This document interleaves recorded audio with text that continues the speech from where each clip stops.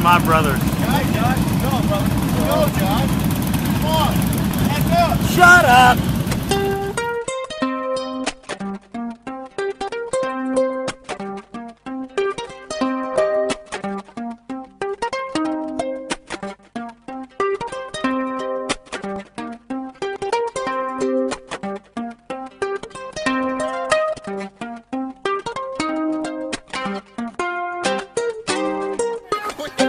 You're sore. Get off of me. Don't hide behind Josh.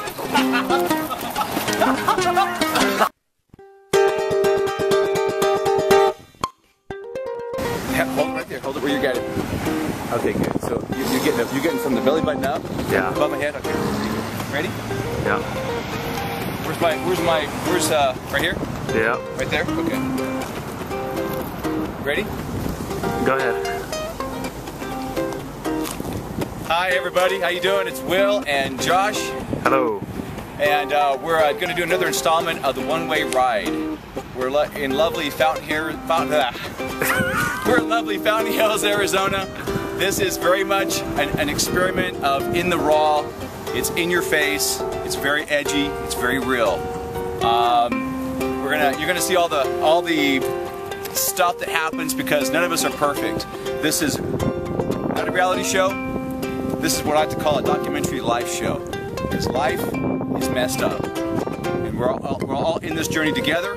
We come to different crossroads at different times, but most importantly, it's what's in your heart. So I believe that myself, as well as Josh, we have something to share with you. Come along for the ride, enjoy the ride, but most importantly, listen to the message. We'll see you on the road.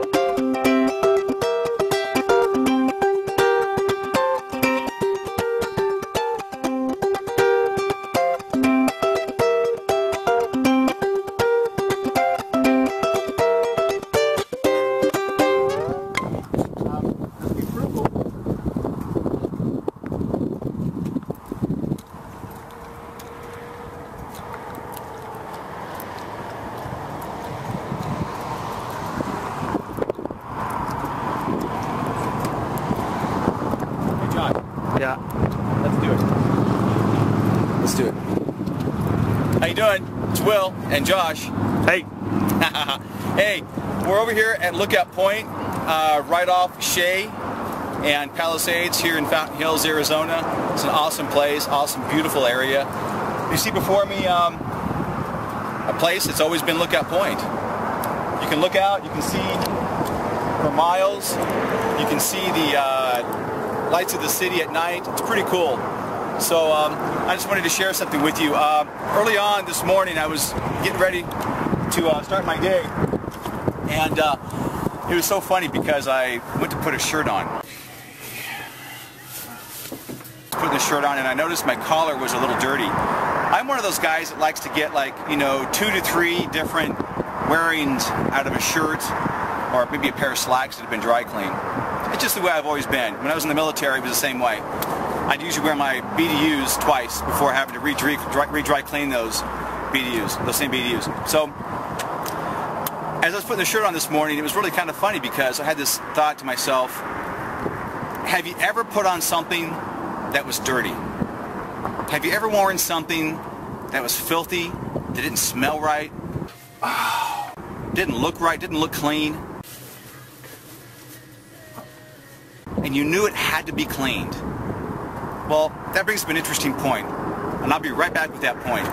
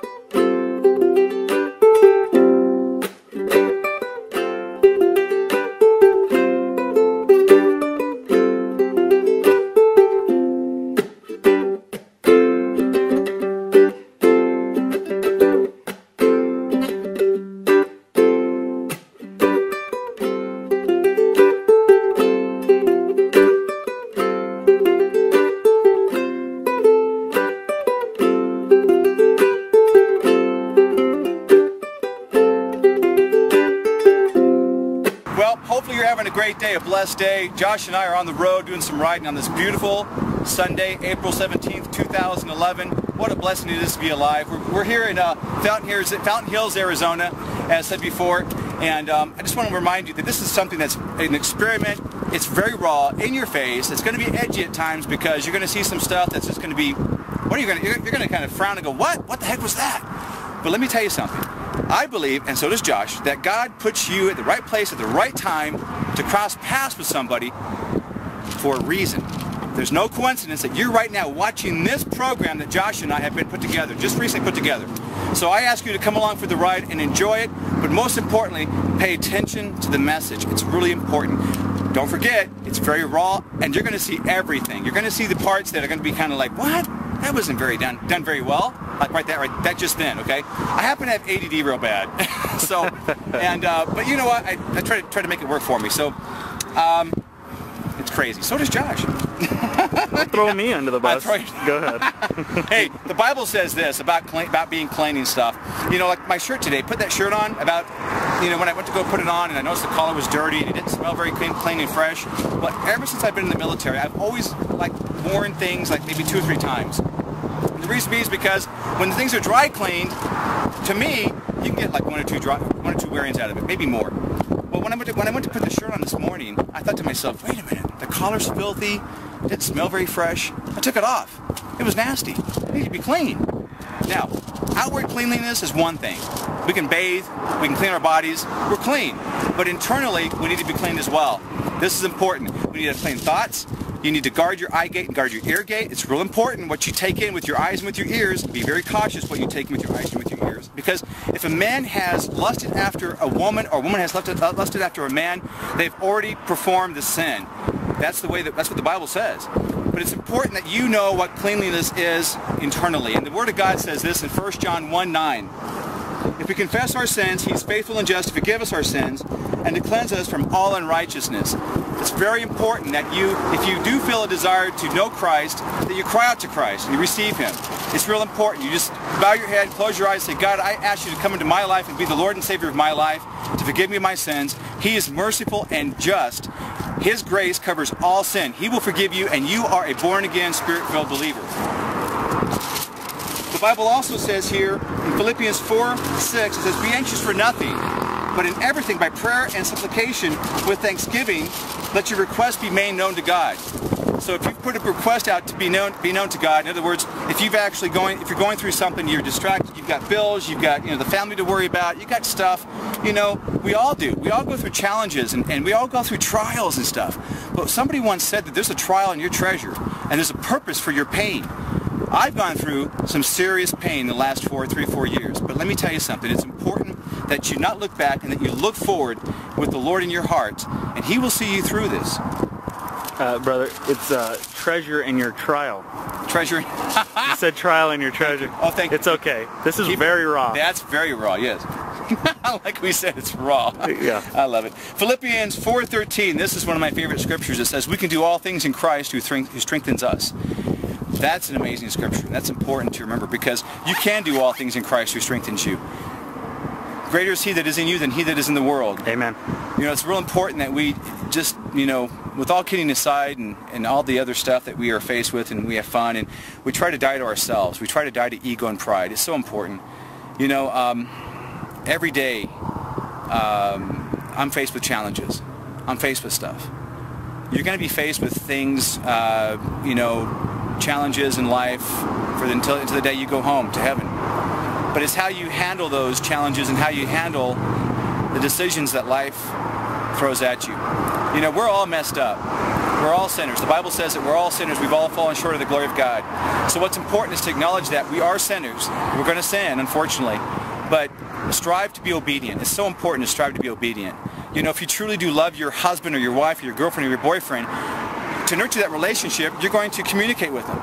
You're going to love them. You're going to, do what's right. You're not going to do anything that would jeopardize that relationship, or try not to at least. But the thing is this, if you don't nurture that relationship with Christ Jesus, if you don't just talk to Him, don't think you have to talk with these and thous and whatever else. Just talk to Him as if you're talking to me right now, and as if I'm talking to you right now. It's as if I would be doing the same thing with God. It's important. He wants to have a relationship with his children. You are a child of God. So it's important to acknowledge that and remember that. So whatever it is you're going through today, I just want to remind you that there's never a hopeless situation with Christ Jesus. The most important thing in the world is to know Jesus Christ is your personal Savior. The body that you're in right now, it's temporary. One day you're going to be in a heavenly body that has no imperfection whatsoever. If you have to wear glasses like I do, guess what? In heaven, there'll be no glasses. If you have to wear hearing aids like I don't, thank God, but if you did, and if you do, guess what? You're going to have perfect hearing in heaven, perfect vision. You're going to be in a heavenly body, a body of no imperfection. That's a beautiful thing.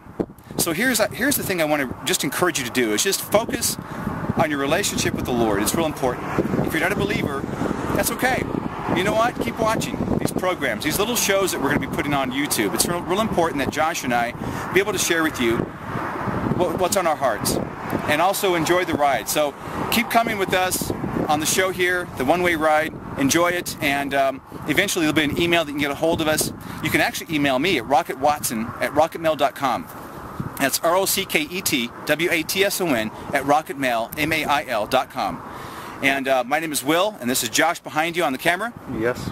So we encourage you again to just keep following along with us, and let us know what you think. Have a wonderful day. God bless you. Take care. Bye-bye.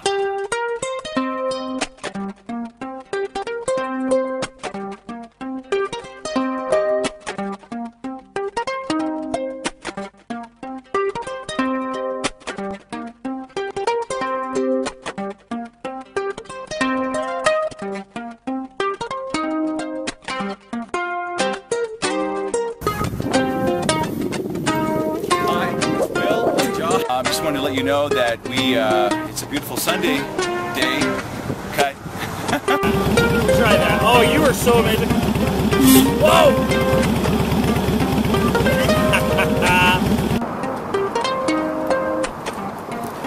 Well, okay. The Word of God is amazing.